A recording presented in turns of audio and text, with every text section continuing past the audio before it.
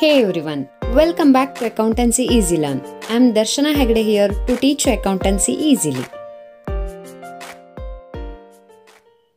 Hello students. ಈ ಹಿಂದಿನ ಸೆಷನ್ಗಳಲ್ಲಿ ನಾವು ಡಿಬೆಂಚರ್ ಮೇಲಿನ 6 ಮಾರ್ಕ್ ಪ್ರಾಬ್ಲಮ್ಗಳನ್ನು ಸಾಲ್ವ್ ಮಾಡ್ತಾ ಇದ್ವಿ ಅಲ್ವಾ. ಇದರಲ್ಲಿ 4 ಥರದ ಪ್ರಾಬ್ಲಮ್ಗಳನ್ನು ನಿಮಗೆ 6 ಮಾರ್ಕಿಗೆ ಕೇಳ್ತಾರೆ ಅಂತ ನಾನು ಹೇಳಿದ್ದೆ.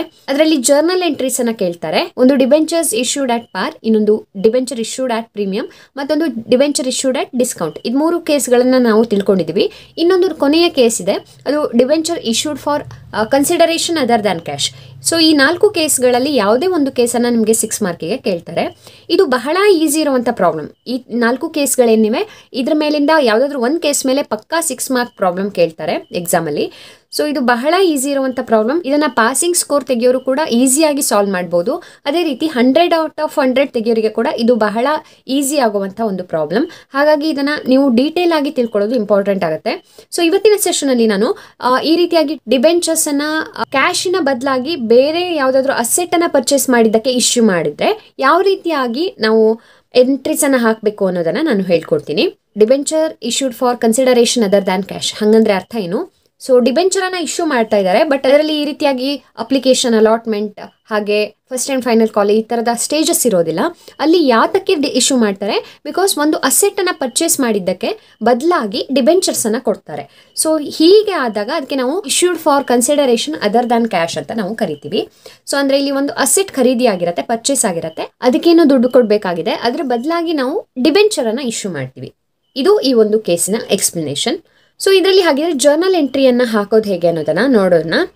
ಇದನ್ನ ಎಕ್ಸ್ಪ್ಲೈನ್ ಮಾಡೋದಕ್ಕೆ ನಾನು ಕ್ವಶನ್ ಬ್ಯಾಂಕಿನ ಒಂದು ಕ್ವಶನ್ ಅನ್ನ ತಗೊಂಡು ಬಂದಿದ್ದೀನಿ. ಸೊ ಕ್ವಶನ್ ಬ್ಯಾಂಕಿನ 11th ಕ್ವಶನ್ ಅನ್ನ ಸಾಲ್ವ್ ಮಾಡಿ ನಿಮಗೆ ಇದನ್ನ ಯಾವ ರೀತಿಯಾಗಿ ಜರ್ನಲ್ ಎಂಟ್ರೀಸ್ ಹಾಕೋದು ಅನ್ನೋದನ್ನ ಹೇಳ್ಕೊಡ್ತೀನಿ. ವಿಡಿಯೋನ ಪೂರ್ತಿಯಾಗಿ ನೋಡಿ ಸಾಲ್ವ್ ಮಾಡೋದು ಹೇಗೆ ಅನ್ನೋದನ್ನ ಕರೆಕ್ಟ್ ಆಗಿ ತಿಳ್ಕೊಳ್ಳಿ, ಯಾಕಂದ್ರೆ ಬಹಳ ಇಂಪಾರ್ಟೆಂಟ್ ಇದೆ ಈ ಒಂದು ಪ್ರಾಬ್ಲಮ್. ಹಾಗಾಗಿ so let's start today session. ನೋಡಿ ಕ್ವಶನ್ ಹೀಗಿದೆ: Vignesh Limited purchased a building worth rupees 99 lakh and issued debentures to vendors as purchase consideration. ನೋಡಿ ಇಲ್ಲಿ ಏನು ಹೇಳಿದ್ದಾರೆ, ವಾಗೀಶ್ ಲಿಮಿಟೆಡ್ ಅನ್ನುವಂಥ ಒಂದು ಕಂಪ್ನಿ ಏನು ಪರ್ಚೇಸ್ ಮಾಡ್ತಾ ಇದೆ, ಬಿಲ್ಡಿಂಗ್ ಪರ್ಚೇಸ್ ಮಾಡ್ತಾ ಇದೆ. ಎಷ್ಟರದ್ದು? 99 ಲ್ಯಾಕ್ದು. ಅದಕ್ಕೆ ಅವರು ಕ್ಯಾಶ್ ಅನ್ನ ಕೊಡೋ ಬದಲಾಗಿ ಏನ್ ಮಾಡ್ತಾ ಇದ್ದಾರೆ, ಇಶ್ಯೂಡ್ ಡಿಬೆಂಚರ್ಸ್. ಸೊ ಡಿಬೆಂಚರ್ ಅನ್ನ ಇಶ್ಯೂ ಮಾಡ್ತಾ ಇದ್ದಾರೆ ಟು ದಿ ವೆಂಡರ್ಸ್. ವೆಂಡರ್ಸ್ ಅಂದ್ರೆ ಇಲ್ಲಿ ಯಾರು ಸೇಲ್ ಮಾಡಿದಾರಲ್ಲ ನಮಗೆ, ಅಂದ್ರೆ ವಾಗೀಶ್ ಕಂಪ್ನಿ ಲಿಮಿಟೆಡ್ಗೆ ಯಾರು ಸಪ್ಲೈ ಮಾಡಿದ್ದಾರೆ ಬಿಲ್ಡಿಂಗ್ ಅನ್ನ, ಆ ಸಪ್ಲೈಯರ್ಸ್ಗೆ ವೆಂಡರ್ಸ್ ಅಂತ ನಾವು ಕರಿತೀವಿ. ಸೊ ಆಸ್ ಪರ್ಚೇಸ್ ಕನ್ಸಿಡರೇಷನ್ ಅಂದ್ರೆ ಆ ಪರ್ಚೇಸ್ ಮಾಡಿದ್ದಕ್ಕೆ ಕನ್ಸಿಡರೇಷನ್ ಆಗಿ ವಾಪಸ್ ಕ್ಯಾಶ್ ಕೊಡ್ಬೇಕಿತ್ತಲ್ಲ, ಅದ್ರ ಬದಲಾಗಿ ಡಿಬೆಂಚರ್ಸ್ ಅನ್ನ ಕೊಟ್ಟಿದ್ದಾರೆ. Pass journal entry in the following cases ಅಂತ ಕೊಟ್ಟಿದ್ದಾರೆ. ನೋಡಿ ಇಲ್ಲಿ 3 ಕೇಸಸ್ಗಳಿವೆ. ಮೊದಲನೇ ಕೇಸಲ್ಲಿ if 12% debenture of ₹100 R issue to vendors ಆಟ್ ಪಾರ್ ಅಂತ ಇದೆ. ನೋಡಿ ಇಲ್ಲಿ ಪಾರ್ ಅಲ್ಲಿ ಇಶ್ಯೂ ಆಗಿರುತ್ತೆ. ನೋಡಿ ಇಲ್ಲಿ 3 ಕೇಸ್ ಇದೆಯಲ್ಲ, ಇದು 3ಕ್ಕೂ 2 ಜರ್ನಲ್ ಎಂಟ್ರಿ ಬರುತ್ತೆ. ಸೊ ಮೊದಲನೇದು ಪಾರ್ ಅಲ್ಲಿ ಇಶ್ಯೂ ಆಗಿದೆ ಅಂತ ಕೊಟ್ಟಿದ್ದಾರೆ. ಸೆಕೆಂಡ್ ಕೇಸಲ್ಲಿ ಏನಿದೆ, if 12% debentures of ₹100 each are issued to vendors at a premium of 10% ಅಂತ ಇದೆ. ಹಾಗೆ ಥರ್ಡ್ ಕೇಸಲ್ಲಿ if 12% debentures of ₹100 each are issued to vendors at discount of 10% ಅಂತ ಇದೆ. ಸೊ ಅಂದ್ರೆ ಪಾರ್, ಡಿಸ್ಕೌಂಟ್ ಮತ್ತೆ ಪ್ರೀಮಿಯಂ ಕೇಸ್ಗಳನ್ನ ಕೊಟ್ಟಿದ್ದಾರೆ. ಈ 3 ಕೇಸ್ಗಳಲ್ಲಿ ನಾವು ಯಾವ ರೀತಿ ಎಂಟ್ರೀಸ್ ಅನ್ನ ಹಾಕಬೇಕು, ಈ ರೀತಿ ಅಸೆಟ್ ಅನ್ನ ಪರ್ಚೇಸ್ ಆಗಿದ್ದಕ್ಕೆ ಡಿಬೆಂಚರ್ಸ್ ಅನ್ನ ಕೊಟ್ಟರೆ ಯಾವ ರೀತಿಯಾಗಿ ಎಂಟ್ರೀಸ್ ಅನ್ನ ಹಾಕಬೇಕು ಅನ್ನೋದನ್ನ 1 by 1 ನೋಡ್ತಾ ಹೋಗೋಣ. ನೋಡಿ ಇಲ್ಲಿ ಮೊದಲಿಗೆ ಅಸೆಟ್ ಪರ್ಚೇಸ್ ಆಗಿದ್ದಕ್ಕೆ ಮೊದಲನೇ ಎಂಟ್ರಿ ಬರುತ್ತೆ. ಅದೇ ರೀತಿಯಾಗಿ ಡಿಬೆಂಚರ್ ಇಶ್ಯೂ ಆಗಿದ್ದಕ್ಕೆ ಅದ್ರ ಬದಲಾಗಿ ಡಿಬೆಂಚರ್ಸ್ ಕೊಡ್ತಾ ಇದೀವಲ್ಲ, ಅದಕ್ಕೆ ಸೆಕೆಂಡ್ ಎಂಟ್ರಿ ಬರುತ್ತೆ. 2 ಎಂಟ್ರಿಗಳು ಬರುತ್ತವೆ. ಇಲ್ಲಿ ಎಲ್ಲ ಕೇಸ್ಗಳಲ್ಲಿ 3 ಕೇಸ್ಗಳಲ್ಲಿ ಅಸೆಟ್ ಪರ್ಚೇಸ್ ಆಗಿದ್ದಕ್ಕೆ ಒಂದೇ ಎಂಟ್ರಿ ಬರೋದು. ಹಾಗಾಗಿ ಅದನ್ನ ನಾವು ಮೊದಲು ಹಾಕೋಣ. ಇಲ್ಲಿ ನಾನು ಫಾರ್ಮ್ಯಾಟ್ ಅನ್ನ ತಗೊಂಡಿದ್ದೀನಿ ನೋಡಿ. ಮೊದಲಿಗೆ ಫಾರ್ಮ್ಯಾಟ್ ಹೆಡ್ಡಿಂಗ್ ಹಾಕೋಣ, journal entries in the books of Vagish company limited ಅಲ್ವಾ. ಸೊ ಇಲ್ಲಿ ಆ ಒಂದು ಕಂಪ್ನಿ ಹೆಸರನ್ನ ಬರಿತೀವಿ. ಏನೂ ಹೆಸರು ಇರಲಿಲ್ಲ ಅಂದರೆ ಜಸ್ಟ್ ಡ್ಯಾಶ್ ಕಂಪನಿ ಲಿಮಿಟೆಡ್ ಅಂತ ಬರೆಯೋಣ. Okay, journal entries in the books of dash company limited. And next ಇಲ್ಲಿ ನಾವು ಫಾರ್ಮ್ಯಾಟ್ ಹೆಡ್ಡಿಂಗ್ ಅನ್ನ ತಗೋತೀವಿ. ಸೀರಿಯಲ್ ನಂಬರ್, ಇದು ಡೇಟ್ ಕಾಲಮ್ ಆಗಿತ್ತು, ಬಟ್ ಡೇಟ್ ಇಲ್ಲದೆ ಇರೋದ್ರಿಂದ ಸೀರಿಯಲ್ ನಂಬರ್ ತಗೋತೀವಿ. And particulars, ledger folio, LF, debit, credit, ಇದು ಜರ್ನಲ್ ಫಾರ್ಮ್ಯಾಟ್. ಈ ರೀತಿಯಾಗಿ ಇಷ್ಟು ಕಾಲಮ್ ಅನ್ನ ತಗೋಬೇಕು, ಯಾವುದೊಂದನ್ನು ಬಿಡಬಾರ್ದು. ಈಗ ಮೊದಲನೇ ಜರ್ನಲ್ ಎಂಟ್ರಿನ ನಾವು ಬಿಲ್ಡಿಂಗ್ ಪರ್ಚೇಸ್ ಆಗಿದ್ದಕ್ಕೆ ಹಾಕಬೇಕಾಗತ್ತೆ. ನೋಡಿ ಇಲ್ಲಿ ಎಷ್ಟಕ್ಕೆ ಪರ್ಚೇಸ್ ಆಗಿದೆ ಅಂತ ಕೊಟ್ಟಿದ್ದಾರೆ. ಬಿಲ್ಡಿಂಗ್ ಅನ್ನ ಪರ್ಚೇಸ್ ಮಾಡಿದ್ದಾರೆ ಎಷ್ಟಕ್ಕೆ, 99 ಲ್ಯಾಕ್ಗೆ ಅಂತ ಕೊಟ್ಟಿದ್ದಾರೆ. ಸೊ ಅದಕ್ಕೆ ಒಂದು ಎಂಟ್ರಿನ ಹಾಕೋಣ. ಆಬ್ವಿಯಸ್ಲಿ ಬಿಲ್ಡಿಂಗ್ ಪರ್ಚೇಸ್ ಆದರೆ building coming in to the business, ಅಂದರೆ ಬಿಲ್ಡಿಂಗ್ ವ್ಯಾಲ್ಯೂ ಜಾಸ್ತಿ ಆಗ್ತಾ ಇದೆ. ಸೊ ಯಾವಾಗ ಅಸೆಟ್ ವ್ಯಾಲ್ಯೂ ಜಾಸ್ತಿ ಆಗುತ್ತೆ ಅವಾಗ ನಾವು ಅದನ್ನು ಡೆಬಿಟ್ ಮಾಡ್ತೀವಿ, ನಿಮಗೆ ಗೊತ್ತಿದೆ. ಇದನ್ನು ಫಸ್ಟ್ ಇಯರಲ್ಲೇ ನೀವು ಕಲ್ತಿದ್ದೀರಿ. ಸೊ ಬಿಲ್ಡಿಂಗ್ ಅಕೌಂಟ್ ಡೆಬಿಟ್ ಆಗುತ್ತೆ. 2 ಇಲ್ಲಿ ಯಾರು ವೆಂಡರ್ ಇದ್ದಾರೆ ಅವರ ಹೆಸರನ್ನು ತಗೋತೀವಿ. ಬಟ್ ಇಲ್ಲಿ ವೆಂಡರ್ ಹೆಸರು ಕೊಟ್ಟಿಲ್ಲ ಅಲ್ವಾ, ಯಾರಿಂದ ಪರ್ಚೇಸ್ ಆಗಿದೆ ಅನ್ನೋ ಹೆಸರು ಕೊಟ್ಟಿಲ್ಲ. ಸೊ 2 ವೆಂಡರ್ಸ್ ಅಕೌಂಟ್ ಅಂತಲೇ ನಾವು ಇಲ್ಲಿ ಬರೆಯೋಣ. So 2 vendors account and ಬ್ರ್ಯಾಕೆಟಲ್ಲಿ building purchased from vendors. So amount ಎಷ್ಟು ಕೊಟ್ಟಿದ್ದಾರೆ ಇಲ್ಲಿ 99 ಲ್ಯಾಕ್ ಇದೆ ಅಲ್ವಾ, ಅದನ್ನು ನಾವು ಎರಡು ಕಡೆ ಬರಿತೀವಿ. 99 ಲ್ಯಾಕ್. ನಾನು ಆಗಲೇ ಹೇಳ್ದಲ್ವಾ, ಇಲ್ಲಿ ಎರಡೇ ಜರ್ನಲ್ ಎಂಟ್ರಿ ಬರೋದು. ಸೊ ಇಲ್ಲಿ ನಂಬರ್ 2 ಅಂದರೆ ಎರಡನೇ ಜರ್ನಲ್ ಎಂಟ್ರಿಗೆ ಹಾಕೋಣ. ಆದರೆ ಇಲ್ಲಿ ಕೇಸಸನ್ನು 3 ಕೇಸಸನ್ನು ಕೊಟ್ಟಿದ್ದಾರೆ, ಒಂದು ಪಾರ್, ಪ್ರೀಮಿಯಂ ಮತ್ತು ಡಿಸ್ಕೌಂಟ್. ಹಾಗಾಗಿ ಇಲ್ಲಿ ಮೊದಲನೇ ಕೇಸನ್ನು ತಗೊಳ್ಳೋಣ, ಇಶ್ಯೂಡ್ ಆಟ್ ಪಾರ್. ಸೊ ಈ ರೀತಿ ಕೇಸಸ್ ಚೇಂಜ್ ಆದ ಹಾಗೆ ಸೆಕೆಂಡ್ ಎಂಟ್ರಿ ಚೇಂಜಸ್ ಆಗುತ್ತೆ. ಹಾಗಾಗಿ ನಾವಿಲ್ಲಿ ಸೆಕೆಂಡ್ ಎಂಟ್ರಿ ಅಂತ ಬರೆದು ಕೇಸಸನ್ನು ಬರಿತಾ ಹೋಗೋಣ. ಮೊದಲಿಗೆ ಇಶ್ಯೂಡ್ ಆಟ್ ಪಾರಲ್ಲಿ ಯಾವ ರೀತಿ ಎಂಟ್ರಿ ಹಾಕ್ತೀವಿ ಅಂತ ನೋಡೋಣ. So very easy. ಇಲ್ಲಿ ವೆಂಡರ್ ಅಕೌಂಟನ್ನು ನಾವು ಕ್ರೆಡಿಟ್ ಮಾಡಿದ್ದೀವಲ್ವಾ, ಈಗ ಡೆಬಿಟ್ ಮಾಡ್ತೀವಿ. So vendors account debit. ವೆಂಡರಿಗೆ ನಾವು ಏನು ಇಶ್ಯೂ ಮಾಡ್ತಾ ಇದ್ದೀವಿ, ಡಿಬೆಂಚರನ್ನು ಇಶ್ಯೂ ಮಾಡ್ತಾ ಇದ್ದೀವಿ. ಸೊ ಬಿಲ್ಡಿಂಗನ್ನು ಅವರಿಂದ ತೊಗೊಂಡ್ವಿ, ಡಿಬೆಂಚರನ್ನು ಇಶ್ಯೂ ಮಾಡ್ತಾ ಇದ್ದೀವಿ. Debenture is A liability increase ಆದಾಗ ಕ್ರೆಡಿಟ್ ಆಗಬೇಕು. So vendors account debit to 12% debentures account. ನೋಡಿ ಇಲ್ಲಿ 12% ಡಿಬೆಂಚರ್ ಅಂತ ಕೊಟ್ಟಿದ್ದಾರಲ್ವಾ, ಸೊ ಅದರ ಹೆಸರನ್ನೇ ತಗೊಳ್ಳೋಣ, 12% debentures account. And ಬ್ರ್ಯಾಕೆಟಲ್ಲಿ debentures issued ಆಟ್ ಪಾರ್ ಆಸ್ ಪರ್ಚೇಸ್ ಕನ್ಸಿಡರೇಷನ್. ಸೊ ಈ ರೀತಿಯಾಗಿ ನಾವು ನರೇಷನನ್ನು ಬರಿತೀವಿ. ಆ್ಯಂಡ್ ಇಲ್ಲಿ ಅಮೌಂಟನ್ನು ಸಿಂಪಲ್ ಆಗಿ 99 ಲ್ಯಾಕ್ ನಾವು ಬಿಲ್ಡಿಂಗನ್ನು ತೊಗೊಂಡಿದ್ವಲ್ವಾ, ಸೊ ಅಷ್ಟೇ ವ್ಯಾಲ್ಯೂವಿನ ಡಿಬೆಂಚರನ್ನು ಅವರಿಗೆ ಇಶ್ಯೂ ಮಾಡ್ತೀವಿ. ಇಷ್ಟು ಸಿಂಪಲ್ ಆಗಿ ಎಂಟ್ರೀಸನ್ನು ಮುಗಿಸ್ತೀವಿ ಫಸ್ಟ್ ಕೇಸಲ್ಲಿ. ಈಗ ಸೆಕೆಂಡ್ ಕೇಸನ್ನು ತಗೊಳ್ಳೋಣ. Second case it is issued at premium of 10% ಅಂತ ಕೊಟ್ಟಿದ್ದಾರೆ. ಸೊ ಇಲ್ಲಿ ಅಂಡರ್ಲೈನ್ ಹಾಕಿ ಬರೆಯೋಣ. ನೋಡಿ ಇಲ್ಲಿ ಎಂಟ್ರಿ ಸೇಮ್ ಇರುತ್ತೆ, vendors account debit to 12% debenture account ಅಂತಾನೆ ಹಾಕ್ತೀವಿ. ಆದರೆ ಇಲ್ಲಿ ಪ್ರೀಮಿಯಂ ಇರೋದ್ರಿಂದ ಒಂದು ಎಂಟ್ರಿ ಎಕ್ಸ್ಟ್ರಾ ಆಗುತ್ತೆ. ನಾನು ಹಿಂದಿನ ವಿಡಿಯೋ ಎಕ್ಸ್ಪ್ಲೇನ್ ಮಾಡುವಾಗ ನಿಮಗೆ ಪ್ರೀಮಿಯಮಿಗೆ ಕ್ರೆಡಿಟ್ ಎಂಟ್ರಿ ಬರುತ್ತೆ, ಹಾಗೆ ಡಿಸ್ಕೌಂಟ್ಗೆ ಡೆಬಿಟ್ ಎಂಟ್ರಿ ಬರುತ್ತೆ ಅಂತ ಹೇಳಿದ್ದಲ್ವಾ. ಅದೇ ರೀತಿ ಇಲ್ಲಿ ಇಶ್ಯೂಡ್ ಆಟ್ ಪ್ರೀಮಿಯಂ ಇದ್ದಾಗ ಒಂದು ಕ್ರೆಡಿಟ್ ಎಂಟ್ರಿ ಎಕ್ಸ್ಟ್ರಾ ಆಗುತ್ತೆ. ಸೊ ಎಂಟ್ರಿ ಏನಾಗುತ್ತೆ, ಇಲ್ಲಿ ಹಾಕಿರುವಂಥದ್ದೇ ವೆಂಡರ್ಸ್ ಅಕೌಂಟ್ ಡೆಬಿಟ್ ಆಗುತ್ತೆ. ಆ್ಯಂಡ್ ಕ್ರೆಡಿಟಲ್ಲಿ 12% ಡಿಬೆಂಚರ್ ಅಕೌಂಟ್ ಜೊತೆಗೆ ಇನ್ನೊಂದು entry ಸೇರ್ಕೊಳ್ಳುತ್ತೆ. So 12% debenture account and ಇನ್ನೊಂದು credit entry to security premium account. Okay, ಎರಡು ಎಂಟ್ರಿಗಳು ಬರುತ್ತವೆ. ಸೊ ಇಲ್ಲಿ ಅಮೌಂಟ್ ಹಾಕುವಾಗ ಸ್ವಲ್ಪ ನಮಗೆ ಕನ್ಫ್ಯೂಷನ್ ಆಗುತ್ತೆ, ಅದನ್ನ ಹೇಗೆ ಮಾಡೋದು ಅಂತ ನಾನು ನಿಮಗೆ ಹೇಳ್ಕೊಡ್ತೀನಿ. ಮೊದಲು ನಾವು ನರೇಷನನ್ನು ಬರೆಯೋಣ. ಇಲ್ಲಿ ನಾವು ನಂಬರ್ ಆಫ್ ಡಿಬೆಂಚರ್ಸನ್ನು ಬರಿಬೇಕು. ಸೊ ಇಲ್ಲಿ ಕೂಡ ನಾವು ಬರೆದಿಲ್ಲ ಅಲ್ವಾ, ಎಷ್ಟು ಡಿಬೆಂಚರ್ಸನ್ನು ನಾವು ಇಶ್ಯೂ ಮಾಡ್ತಾ ಇದ್ದೀವಿ ಅಂತ ಬರಿಬೇಕು. ಇಲ್ಲಿ ನಾನು ಇನ್ನೊಂದು ಬ್ರಾಕೆಟ್ ಹಾಕಿ ಬರಿತೀನಿ. ಇಲ್ಲಿ ಫಸ್ಟ್ ಕೇಸಲ್ಲಿ ಏನು ಕೊಟ್ಟಿದ್ರು, 12% debentures of ₹100 each are issued to vendors ಅಂತ ಕೊಟ್ಟಿದ್ದಾರೆ. ಅಂದರೆ ಒಂದು ಡಿಬೆಂಚರ್ನ ಬೆಲೆ 100 ಆಗಿದೆ. ಸೊ 99 ಲ್ಯಾಕ್ ವ್ಯಾಲ್ಯೂ ಇರುವಂಥ ಡಿಬೆಂಚರನ್ನು ನಾವು ಇಶ್ಯೂ ಮಾಡಬೇಕಾಗಿದೆ.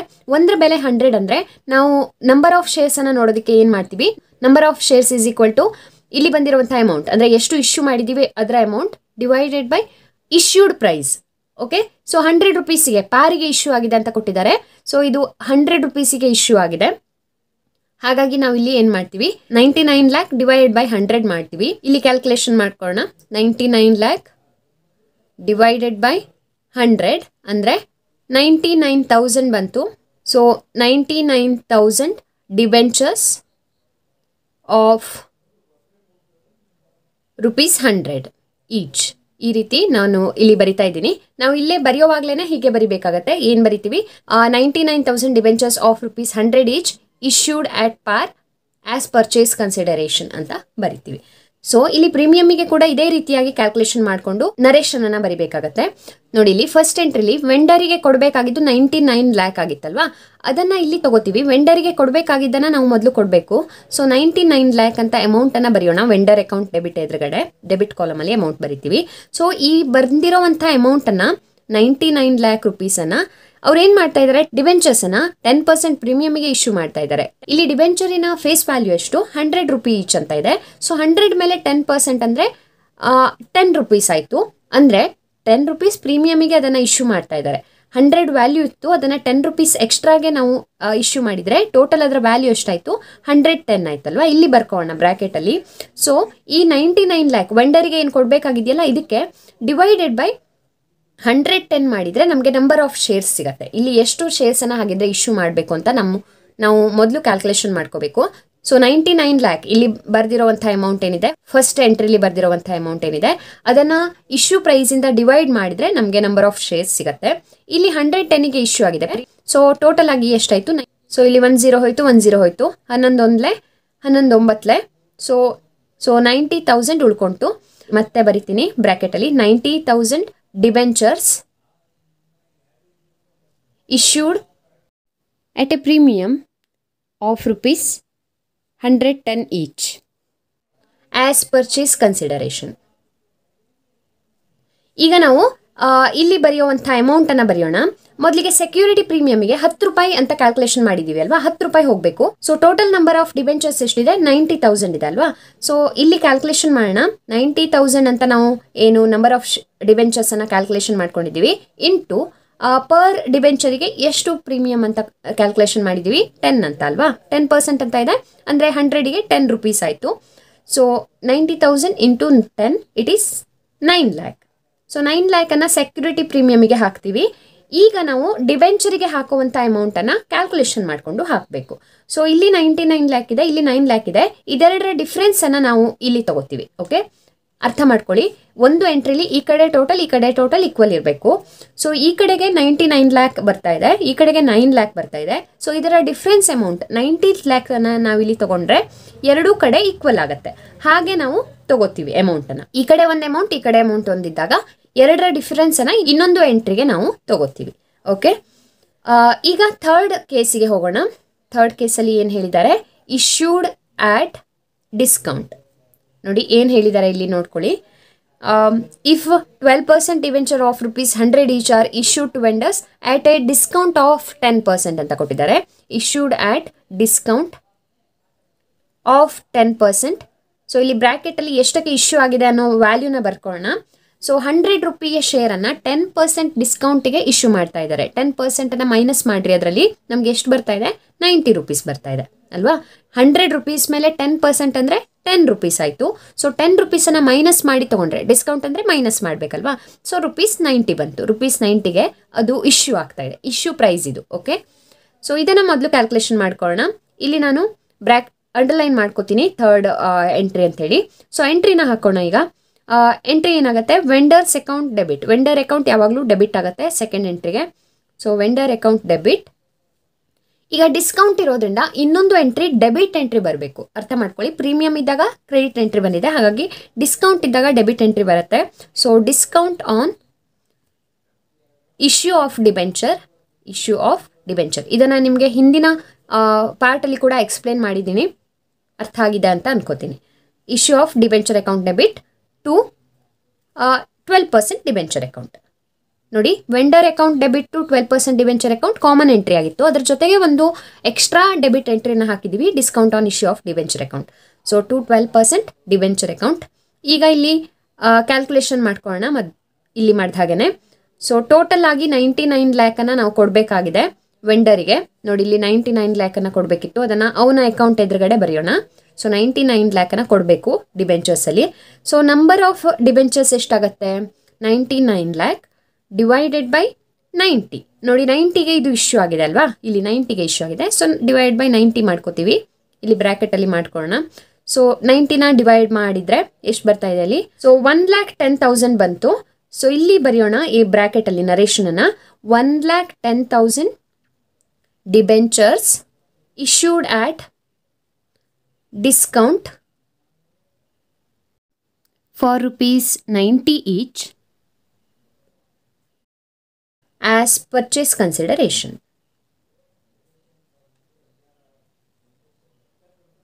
ಓಕೆ, ಸೊ ಈಗ ಅಮೌಂಟನ್ನು ಹಾಕೋಣ ನಾವು. ಇಲ್ಲಿ ಡಿಸ್ಕೌಂಟಿಗೆ ಮೊದಲು ಹಾಕೋಣ. 10 ರುಪೀಸ್ ಅಂತ ಕೊಟ್ಟಿದ್ದಾರೆ ಅಲ್ವಾ ಡಿಸ್ಕೌಂಟಿಗೆ. ನಾವು ಇಲ್ಲಿ ನಂಬರ್ ಆಫ್ ಡಿಬೆಂಚರ್ಸ್ ಅನ್ನ ಕ್ಯಾಲ್ಕುಲೇಷನ್ ಮಾಡ್ಕೊಂಡಿದ್ದೀವಿ. 1,10,000 ಇದೆ. ಇಲ್ಲಿ ಚಿಕ್ಕದಾಗಿ ಕ್ಯಾಲ್ಕುಲೇಷನ್ ಮಾಡ್ತೀನಿ. 1,10,000 ಇಂಟು ಡಿಸ್ಕೌಂಟ್ ಎಷ್ಟಿದೆ, 10 ಇದೆ. ಸೊ 1,10,000 ಇಂಟು 10 ಮಾಡಿದರೆ 11 ಲ್ಯಾಕ್ ಬಂತು ಅಲ್ವಾ. ಸೊ 11 ಲ್ಯಾಕ್ ಬಂದಿದೆ. ಹೀಗೆ ನಾವು ಡಿಸ್ಕೌಂಟಿಗೆ ಅಥವಾ ಪ್ರೀಮಿಯಂಗೆ ಮೊದಲು ಅಮೌಂಟ್ ಅನ್ನ ಫಿಲ್ ಅಪ್ ಮಾಡ್ಕೋತೀವಿ. ಈಗ ನಾವು ಡಿಬೆಂಚರ್ ಅಕೌಂಟಿಗೆ ಯಾವ ಅಮೌಂಟ್ ಹಾಕಬೇಕು ಅನ್ನೋದನ್ನ ಕ್ಯಾಲ್ಕುಲೇಷನ್ ಮಾಡ್ಕೊಳ್ಳೋಣ. ನೋಡಿ, ಇದೆರಡು ಅಮೌಂಟ್ ಡೆಬಿಟ್ ಸೈಡ್ ಅಲ್ಲೇ ಇದೆ. ಪ್ರತಿಯೊಂದು ಎಂಟ್ರಿಲಿ ಡೆಬಿಟ್ ಸೈಡ್ ಮತ್ತೆ ಕ್ರೆಡಿಟ್ ಸೈಡ್ ಈಕ್ವಲ್ ಇರಬೇಕು. ಹಾಗಾಗಿ ಇಲ್ಲಿ ಕ್ರೆಡಿಟ್ ಸೈಡ್ ಅಲ್ಲಿ ಯಾವುದೇ ಎಂಟ್ರಿ ಇಲ್ಲದೆ ಇರೋದ್ರಿಂದ ಇದೆರಡರ ಎಡಿಷನ್ ಮಾಡಿ ನಾವು ಕ್ರೆಡಿಟ್ ಸೈಡ್ಗೆ ಹಾಕ್ತಿವಿ. ಅರ್ಥ ಆಗ್ತಾ ಇದೆಯಾ? ಇದೆರಡು ಒಂದೇ ಸೈಡ್ ಇರೋದ್ರಿಂದ ಇದರನ್ನ ಆಡ್ ಮಾಡಿ ಹಾಕ್ತಿವಿ. ಇಲ್ಲಿ ನೋಡಿ, ಪ್ರೀಮಿಯಂ ಅಲ್ಲಿ ಏನಾಗಿತ್ತು, ಒಂದು ಈ ಕಡೆ ಇತ್ತು ಡೆಬಿಟ್ ಸೈಡ್ ಅಲ್ಲಿ ಇತ್ತು, ಒಂದು ಕ್ರೆಡಿಟ್ ಸೈಡ್ ಅಲ್ಲಿ ಇತ್ತು. ಅವಾಗ ಡಿಫ್ರೆನ್ಸ್ ಅಮೌಂಟ್ ಅನ್ನ ನಾವು ಇಲ್ಲಿ ತಗೊಂಡಿದ್ವಿ. ಬಟ್ ಇಲ್ಲಿ ಎರಡೂ ಕೂಡ ಡೆಬಿಟ್ ಸೈಡ್ ಇದೆ. ಸೊ ಇದೆರಡನ್ನ ಆಡ್ ಮಾಡಿ ನಾವು ಕ್ರೆಡಿಟ್ ಎಂಟ್ರಿಗೆ ಹಾಕ್ತಿವಿ. ಸೊ ಇಟ್ ಈಸ್ 1,10 lakh ಬರ್ತಾ ಇದೆ. ಓಕೆ, ಸೊ ಇಲ್ಲಿ ಹೇಗೆ ಕ್ಯಾಲ್ಕುಲೇಷನ್ ಮಾಡಿದ್ವಿ, ಇದೆರಡನ್ನ ಅಡಿಷನ್ ಮಾಡಿ ತಗೋತೀವಿ. ಈ ರೀತಿಯಾಗಿ ನಾವು ಎಂಟ್ರೀಸ್ ಅನ್ನ ಇಲ್ಲಿ ಹಾಕ್ತೀವಿ. ಸೊ ಈಗ ಟೋಟಲ್ ಅನ್ನ ಬರೆಯೋಣ. ಟೋಟಲ್ ನೆಸೆಸಿಟಿ ಏನಿಲ್ಲ, ಬಟ್ ಜರ್ನಲ್ ಎಂಟ್ರಿ ಅಂದ ತಕ್ಷಣ ಅದು ಟೋಟಲ್ ಹಾಕುವಂಥದ್ದು ಒಂದು ರೂಢಿ ಅದು. ಹಾಗಾಗಿ ನಾವು ಹಾಕ್ತೀವಿ ಅಷ್ಟೇನೆ. ಸೊ ಇದು ಕಂಪಲ್ಷನ್ ಅಂತ ಅಲ್ಲ, ಬಟ್ ನೀವು ಹಾಕಿದ್ರೆ ಒಳ್ಳೇದು. ಅಂದ್ರೆ ಈ ಕಡೆ ಟೋಟಲ್ ಈ ಕಡೆ ಟೋಟಲ್ ಕರೆಕ್ಟ್ ಆಗಿ ಬಂದಿದ್ರೆ ನಮ್ಮ ಪ್ರಾಬ್ಲಮ್ ಸಾಲ್ವ್ ಮಾಡಿರುವಂಥದ್ದು ಸರಿಯಾಗಿದೆ ಅಂತ ಅರ್ಥ ಆಗುತ್ತೆ. ಹಾಗಾಗಿ ಟೋಟಲ್ ಬೇಕಿದ್ರೆ ಬರೀಬಹುದು. It is option. ಸೊ ಈ ಒಂದು ಪ್ರಾಬ್ಲಮ್ ಅನ್ನ ಈ ರೀತಿಯಾಗಿ ನಾವು ಸಾಲ್ವ್ ಮಾಡ್ತೀವಿ. ನೋಡಿ, ಇಲ್ಲಿ ನೀವು ನೆನ್ಪಿಟ್ಕೊಳ್ಬೇಕಾಗಿರೋದು ಎರಡೇ ಎಂಟ್ರಿ. ಒಂದು building account debit to vendor account, ಇನ್ನೊಂದು vendor account debit to 12% debenture account. ಇದ್ರ ಜೊತೆಗೆ ಪ್ರೀಮಿಯಂ ಅಲ್ಲಿ ಇಶ್ಯೂ ಆದ್ರೆ ನಾವು ಪ್ರೀಮಿಯಮಿಗೆ ನಾವು ಕ್ರೆಡಿಟ್ ಎಂಟ್ರಿ ಎಕ್ಸ್ಟ್ರಾ ಹಾಕೋತೀವಿ. ಹಾಗೆ ಡಿಸ್ಕೌಂಟಿಗೆ ಇಶ್ಯೂ ಆದರೆ ಡಿಸ್ಕೌಂಟಿಗೆ debit ಎಂಟ್ರಿನ extra ಹಾಕೋತೀವಿ second ಎಂಟ್ರಿಲಿ. Okay, and number of shares ಅನ್ನ ನಾವು ಕ್ಯಾಲ್ಕುಲೇಷನ್ ಮಾಡೋದು ಹೇಗೆ, ಮೊದಲು ವೆಂಡರ್ ಅಕೌಂಟಿಗೆ ಎಷ್ಟು ಅಮೌಂಟ್ ಕೊಟ್ಟಿದ್ದಾರೋ, ಮೊದಲನೇ ಎಂಟ್ರಿಗೆ ಯಾವ ಅಮೌಂಟ್ ಹಾಕಿದೀವೋ ಅದನ್ನೇ ಹಾಕೊಳ್ತೀವಿ. ಆಮೇಲೆ ಈ ಅಮೌಂಟ್ ಅನ್ನ ಇಶ್ಯೂ ಪ್ರೈಸ್ ಇಂದ ಡಿವೈಡ್ ಮಾಡ್ತೀವಿ. ಪ್ರೀಮಿಯಮಿಗಾಗಿದ್ರೆ ಪ್ರೀಮಿಯಂ ಅಮೌಂಟ್ ಅನ್ನ ಫೇಸ್ ವ್ಯಾಲ್ಯೂಗೆ ಆ್ಯಡ್ ಮಾಡಿ ತಗೋತೀವಿ ಇಶ್ಯೂ ಪ್ರೈಸ್ ಅನ್ನ. ಹಾಗೆ ಡಿಸ್ಕೌಂಟಿಗೆ ಇಶ್ಯೂ ಆಗಿದ್ರೆ ಫೇಸ್ ವ್ಯಾಲ್ಯೂದಲ್ಲಿ ಡಿಸ್ಕೌಂಟ್ ಆಗಿರುವಂಥ ಅಮೌಂಟ್ ಅನ್ನ ಲೆಸ್ ಮಾಡಿ ಇಶ್ಯೂ ಪ್ರೈಸ್ ಮಾಡ್ತೀವಿ. ಸೊ ಹಾಗೆ ಡಿವೈಡ್ ಮಾಡಿ ನಂಬರ್ ಆಫ್ ಡಿಬೆಂಚರ್ ನಮಗೆ ಸಿಗುತ್ತೆ. ಬಂದಿರೋ ನಂಬರ್ಸ್ ಅನ್ನ ನಾವು ಯಾವುದಕ್ಕೆ ಇಂಟು ಮಾಡ್ತೀವಿ, ಪ್ರೀಮಿಯಂ ಅಮೌಂಟ್ಗೆ ಅಥವಾ ಡಿಸ್ಕೌಂಟ್ ಅಮೌಂಟ್ಗೆ ಇಂಟು ಮಾಡಿ ಅದರಲ್ಲಿ ಬರುವಂಥ ಅಮೌಂಟ್ ಅನ್ನ ಬರೀತೀವಿ. ಆ್ಯಂಡ್ ಆಮೇಲೆ ಡಿಬೆಂಚರ್ಸ್ ಎದುರುಗಡೆ ಏನು ಬರಿಬೇಕು ಅನ್ನೋದನ್ನ ಬರೆದ್ರೆ ಆಯ್ತು. ಸೊ ಒಂದು ಎಂಟ್ರಿ ಈ ಕಡೆ, ಒಂದು ಎಂಟ್ರಿ ಈ ಕಡೆ ಇದ್ರೆ ಡಿಫ್ರೆನ್ಸ್ ಅಮೌಂಟ್ ಅನ್ನ ತಗೊಳ್ಳಿ. ಎರಡು ಎಂಟ್ರಿ ಒಂದೇ ಕಡೆ ಇದ್ರೆ ಅದರನ್ನ ಅಡಿಷನ್ ಮಾಡಿ ಈ ಕಡೆ ತಗೊಳ್ಳಿ. ಸೊ ಈ ರೀತಿಯಾಗಿ ಇದನ್ನ ಸಾಲ್ವ್ ಮಾಡಬೇಕು. ಈಗ ನಿಮಗೆ ಈ ಪ್ರಾಬ್ಲಮ್ ಅನ್ನ ಸಾಲ್ವ್ ಮಾಡೋದು ಹೇಗೆ ಅನ್ನೋದು ಕ್ಲಿಯರ್ ಆಗಿ ಅರ್ಥ ಆಗಿದೆ ಅಂತ ಅನ್ಕೋತೀನಿ. ಇದರಲ್ಲಿ ಇನ್ನೇನಾದ್ರೂ ಡೌಟ್ಸ್ ಇದ್ರೆ ನೀವು ನಿಮ್ಮ ಕಮೆಂಟ್ ಮೂಲಕ ಅದನ್ನ ನಮಗೆ ತಿಳಿಸಬಹುದು. ಈ ವಿಡಿಯೋ ನಿಮಗೆ ಇಷ್ಟ ಆಗಿದ್ರೆ ಲೈಕ್ ಮತ್ತೆ ಶೇರ್ ಮಾಡೋದಕ್ಕೆ ಖಂಡಿತ ಮರಿಬೇಡಿ. And subscribe to accountancy easy learn for more videos. I will be back with next video very soon. Until then, enjoy the learning.